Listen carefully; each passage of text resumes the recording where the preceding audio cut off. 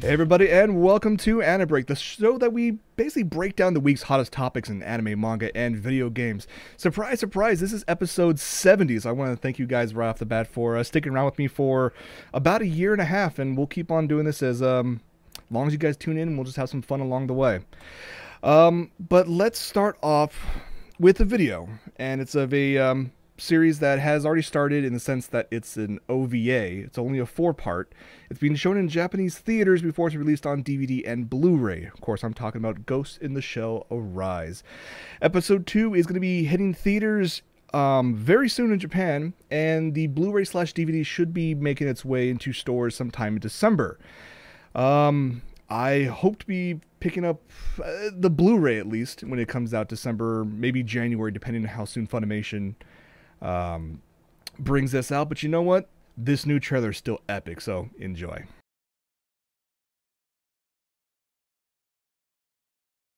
Can't wait, cannot wait. It looks so good, and I'm really happy to read that this second part of this 4-part OVA is going to focus a little more on the hacking aspect. The first one set up the backstory because some people call it an alternate universe, some people call it just a basic remake. I think it's more of an alternate universe kind of bit, but still great. I'm still enjoying it. It's more Ghost in the Shell. We all should be happy for that. But like I said, the second one's going to be focused more on some hacking skills, especially of two, I guess you can call them former friends of Motoko in the past series. We're talking about Ishikawa is going to return, and Boma is going to return as well. The Logicoma is getting hacked in some form. That should provide some very interesting action sequences. We'll see what happens. Like I said before, it's going to be in Japanese theaters in November 30th, as you saw at the end of the trailer. And the following month should be available for DVD and Blu-ray. Funimation themselves have already made the announcement that for each of these releases that are going to be in Japan, the Blu-rays and DVDs will actually have official English subtitles. So they are going to bring over a limited amount of these imported Blu-rays and DVDs to sell over here in the States. I picked up the first one the day it was available, and I'll probably do the exact same thing for this one as well. Let's move on to another video, another trailer for something that's coming out. Sadly, this one's only coming out in Japan. There's currently no word if this is going to make it stateside, and given the fact that the gameplay for what this movie is based on, it was so crazy, I kind of want to see what happens when you throw it to an anime production company. This is the brand new trailer for Bayonetta Bloody Fate.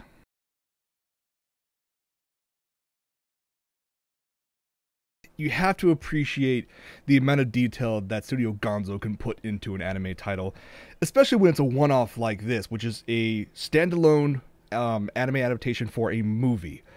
It's going to be shown only for 10 days in Japan, starting on the 23rd of November. Again, no word yet if it's going to be available anytime in the future stateside. Now, for those of you who haven't played Bayonetta yet, you should pick it up. The first one is currently available. You can buy it used at any number of game stores. And the sequel is actually only available when it's finally released for the Nintendo Wii U. So unless you have one of those consoles, I kind of still recommend picking up a console anyways, because they may not have all the AAA titles, but the titles they do get are still a hell of a lot of fun to play, especially when you have friends over. Still looks good.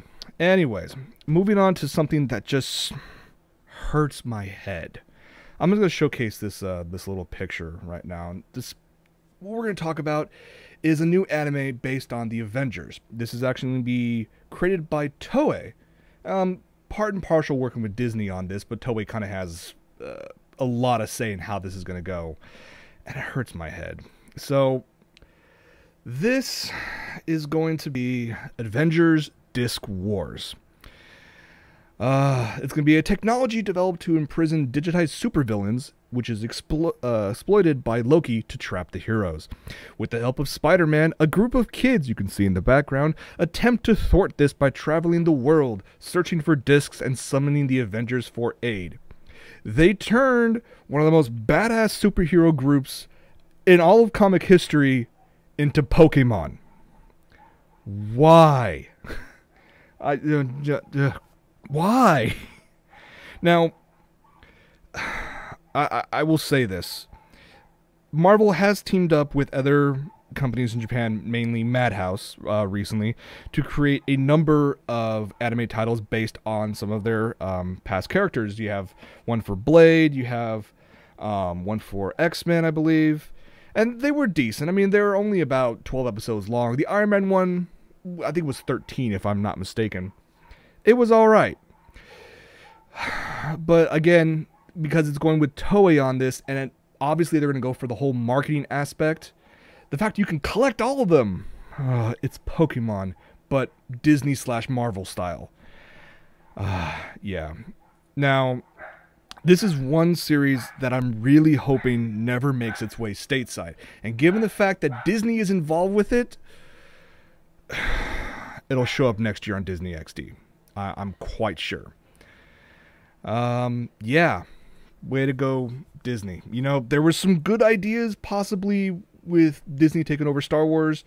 There are some good things with Disney taking over Marvel. This is not one of them. I'm just going to say that right now. Before I have an aneurysm, let me move on to some really cool news about a manga series that I absolutely love and adore, but it just ended in the sense that the company that was bringing it stateside just ceased to be. So we never got a continuation of this series, and it's called Eden. It's an Endless World. An absolutely incredible series. Very deep, very dark, very messed up, but enjoyable nonetheless. The problem is Dark Horse. Come on, Dark Horse. The last time we released one of these volumes was back in 2011. Give me more, and they're finally bringing more. So, volume 14 is actually going to be coming out next March, and to kind of make up for the major gap, this volume is 232 pages long. Cannot wait.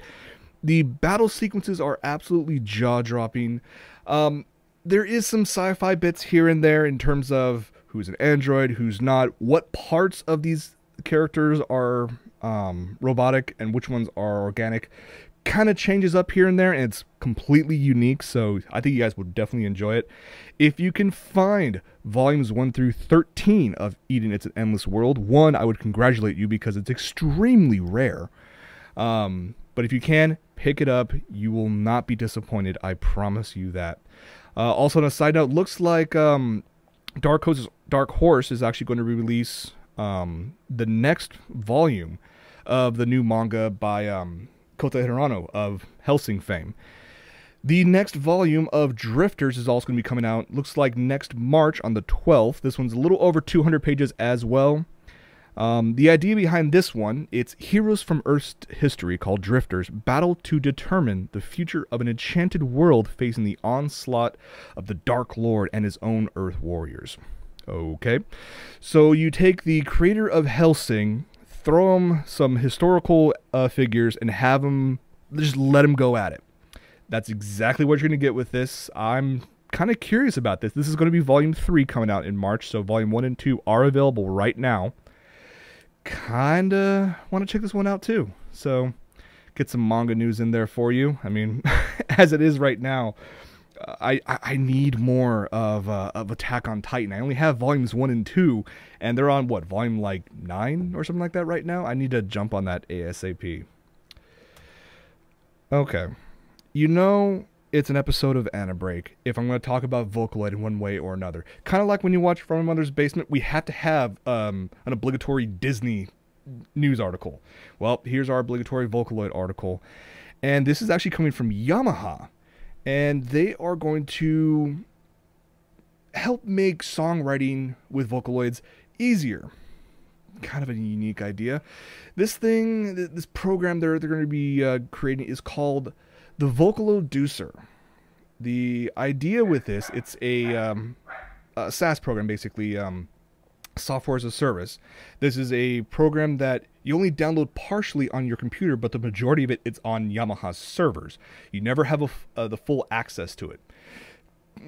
Partially so you can utilize the power of their servers, partially so they can make sure people are paying for it. So you got to take one with the other. So what Vocaloducer does, it allows you, create user-produced lyrics, add a computer-generated melody, and using this algorithm unique to Yamaha, goes on their servers, throws it all in there, lets it do its thing, and you can download a song out of it, a completely unique song. Isn't that what you can do already with the current program? Is this something different? I think the way people are looking at this is there are rumors of the fact that you can hum into a microphone and connect to your computer the melody that you want. So even if you can't compose, playing the piano or use the program itself, if you hum into it, it should allow you to download what you hummed into the computer back with the lyrics that you actually entered. I could be wrong about that. There's just been rumors about that part. But I don't know. I look at this going, okay, Yamaha, I understand you're still kind of miffed about Krypton taking all the glory for Vocaloid. Could this be helpful to some people? Yes. They say that the program could produce roughly 18,000 different melodies based on different combinations of templates, which are rhythm patterns, pitch variation, and chord progression. So essentially, if you are completely tone deaf, you can use this software as a service. Just pick and choose whatever sounds good to you, and it'll create a song for you. Okay. This is still in early beta. It's not even open beta yet. I'll give it a shot when it comes out in open beta. Right now, it's only available with the Japanese vocals, although they do plan on providing support for both English and Chinese lyrics in the future. To me, as a musician, I don't see usefulness in this. To those who are less musically inclined, I could definitely see that. I can write music left, right, and center, no problem. My only problem when writing music is I'm horrible at writing lyrics. Yeah, we'll just leave that at that. So, yeah, so Yamaha, okay, you have a new Vocaloid program. We'll see if it's helpful. All right. This next article is something that just confuses me. I never thought I would hear these two words together in the same sentence. One is Gunpla. The other one, Vogue, as in US Vogue magazine. Apparently, in the latest issue of Vogue magazine, there was actually a couple photo shoots that utilized Gunpla, basically Gundam models. This is all in the November 2013 issue of Vogue magazine. These are about 1/60th scale. And before you're thinking, oh, this is just CG modeled onto it, no, there's actually pictures behind the scenes of these models. These are actually models that people brought there. People built them. Some were actually, they claim, were custom painted just for these photo shoots, and they were brought to the set where they were shooting. Apparently, Sunrise actually gave the green light for this one. So, yeah. You have, on one picture, you have Unicorn Gundam. The other one, you have Gundam Astray Red Frame from Gundam Seed. Cool. Is Gundam now fashionable? Sure. I'll go for it. Why not? So, yeah, anybody who actually picks up, or actually reads Vogue magazine, I know someone who does. I may have to check their latest issue just to see this for myself. All right, for those of you in the Southern California area, specifically in the Los Angeles area, I have something for you to go to, especially in about 6 days from now. So, a group called Babel Entertainment and the Japanese Animation Club at UCLA will actually host a guest panel that you want to go to, starring none other than Nobuo Uematsu, the composer of most of the Final Fantasy games. He left a few years ago, but all the classic titles, he's the composer of it. You also might remember him from Black Mages, the band he put together to create a rock spin of some of his classic Final Fantasy themes. That band is no longer together for the sole fact that when he left Square Enix, he kind of couldn't bring the band with him. So he decided to create a new band called Earthbound Papas. I have their first album. It's absolutely amazing.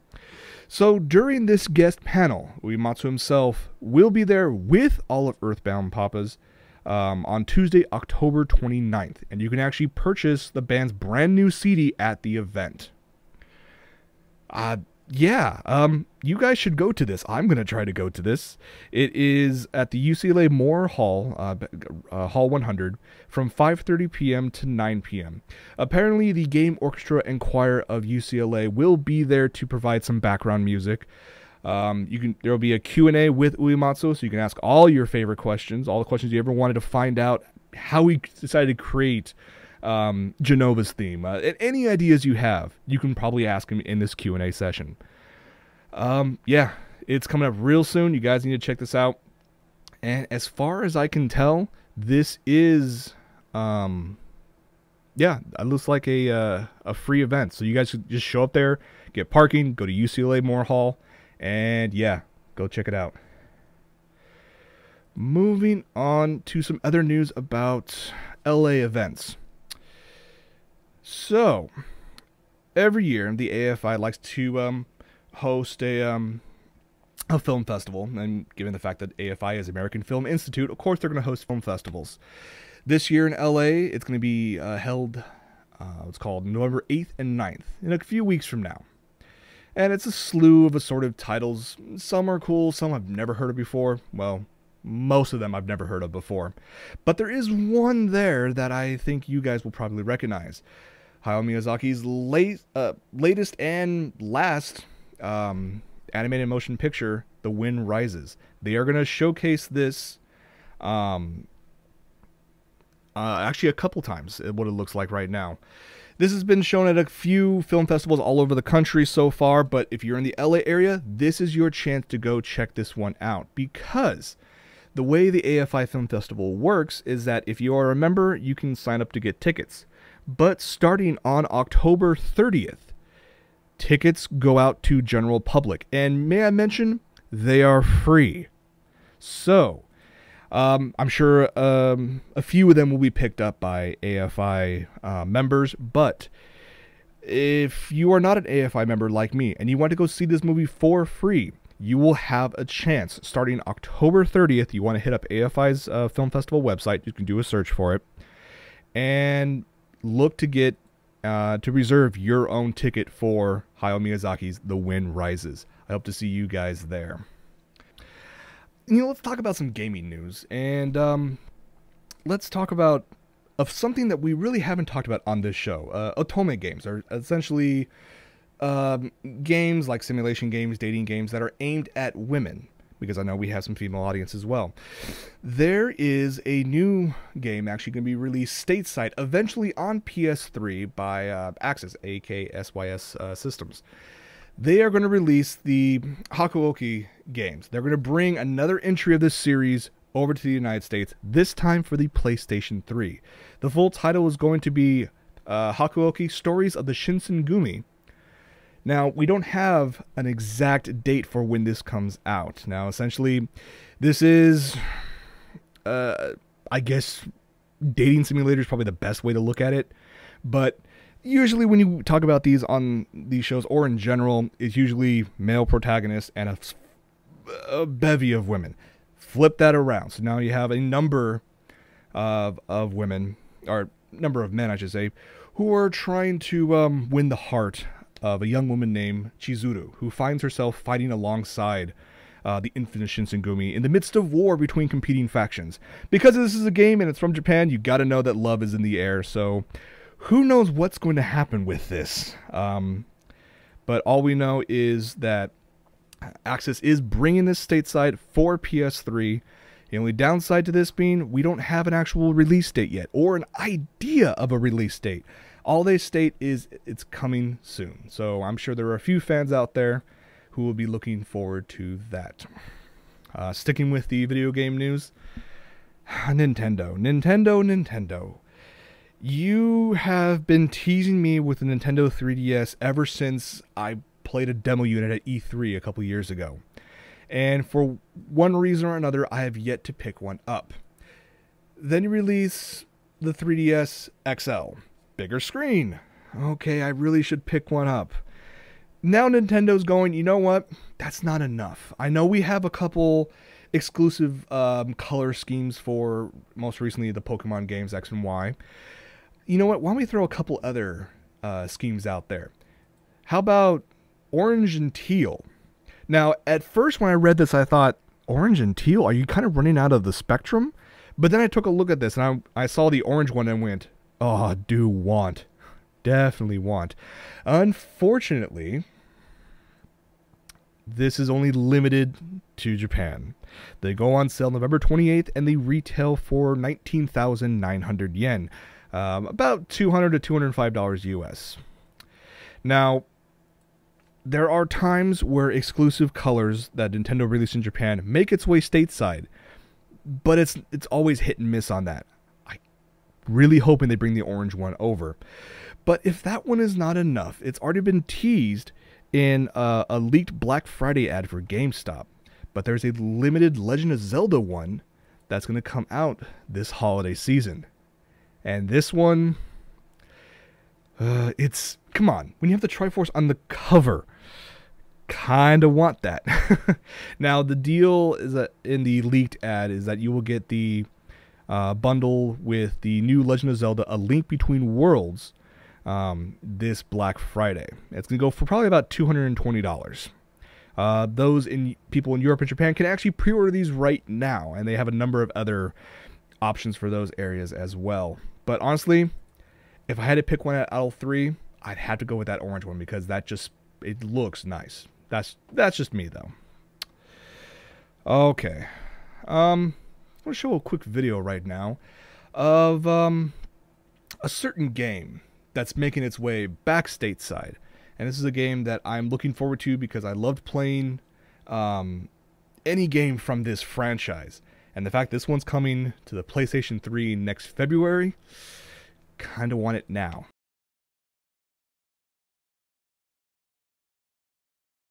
This is a high-definition remaster of the original Tales of Symphonia that came out, I think, 2003, 2004 on PlayStation 2 initially. I played it on the GameCube when it came out later on. Tons of fun, absolute blast. And the fact that this one is going to be a mix of both Tales of Symphonia and the expansion, which was Tales of Symphonia Dawn of a New World, plus new illustrations, new outfits, a bunch of bonus stuff, and it has already been confirmed it will include both English and Japanese audio tracks, so you can actually pick and choose between the two. Whichever one you enjoy, you can go through with that. It'll be hitting the PlayStation 3 in the US on February 25th of 2014. Little ways to go, but you know what? That's just enough time for, one, to save up, and two, for you to get through all the games and toys and whatnot that you may or may not receive during the holiday season. That's one way of looking at it. To tide you over until this one comes out. Okay. Time to get a little nostalgic here real quick. Anybody who has ever played Pokemon may remember this one scene where there was a certain glitch in a certain area. If you did a number of certain steps, you picked up the ability to capture missing number. If you ever used this Pokemon and it actually corrupted your game save, I was very pissed when I found this out the hard way.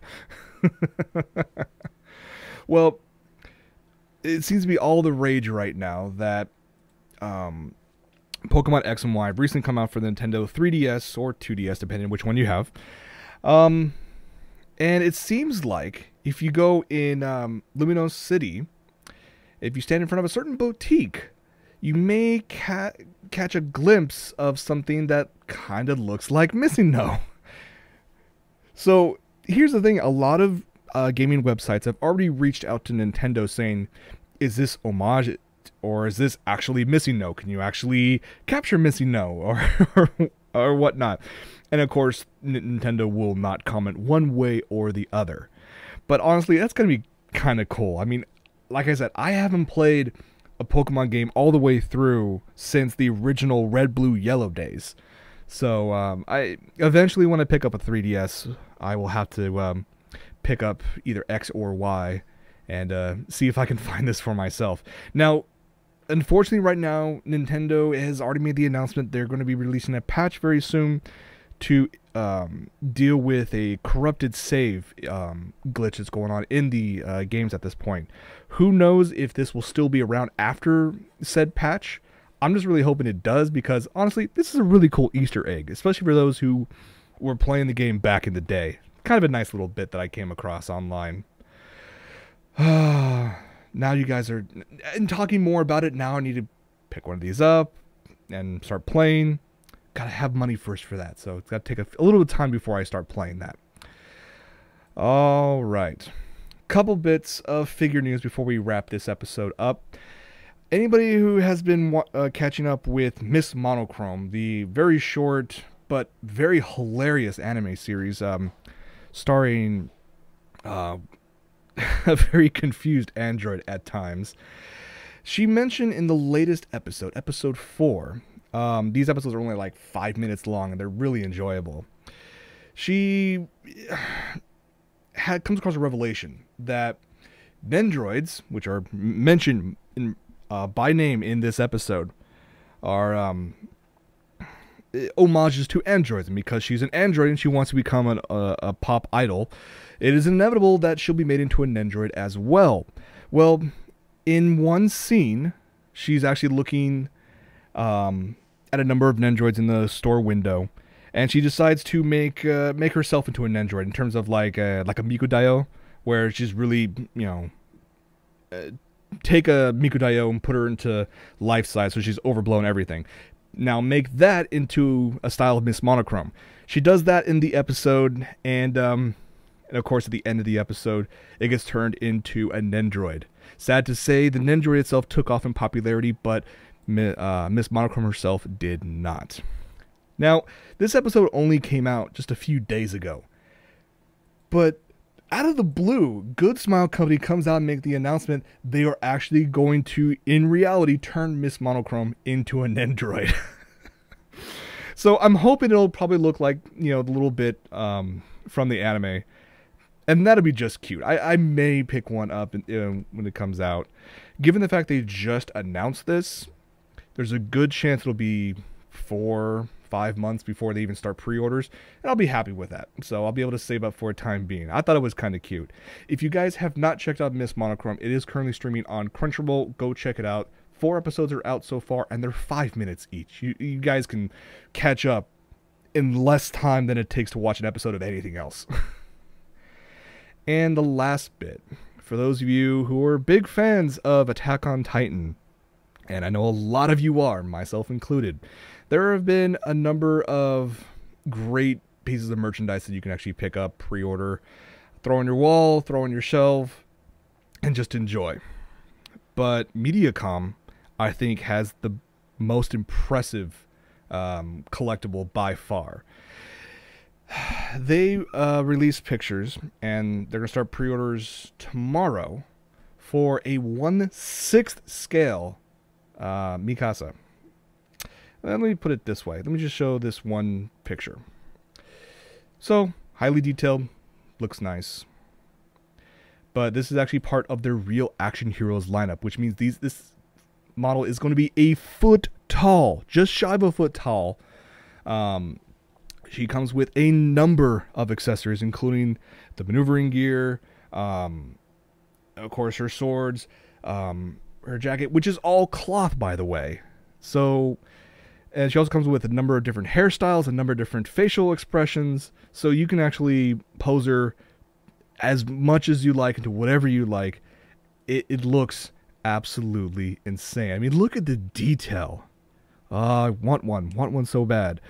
The only downside, though, is this, like every other Real Action Hero figure, is very expensive. Pre-orders start, like I said, tomorrow, and the suggested retail price is 23,600 yen. We're looking just shy of $250 US, not including shipping.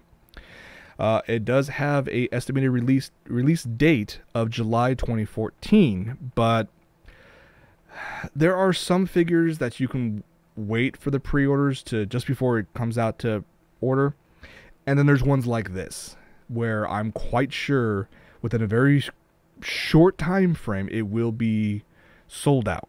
And if you actually want to pick one up after that, break out the pocketbook, because it's going to be, I would not be surprised if I saw it for twice the price. So, but I think that's going to be it for this episode. I want to thank you guys so much for hanging out. Maybe make sure to stick around for post-show. You can catch this at the show every single Wednesday at 7 o'clock Pacific. You can also catch on every Sunday at 5 p.m. Pacific. You can join me and my good friend Michael Underwood as we rant about who knows what, but it's definitely everything geek. You can check that out on From the Mother's Basement at 5 p.m. That's me for this episode. Thank you guys so much for hanging out, and for AniBreak, I'm Jason. I'll see you guys next week. Take it easy, everybody.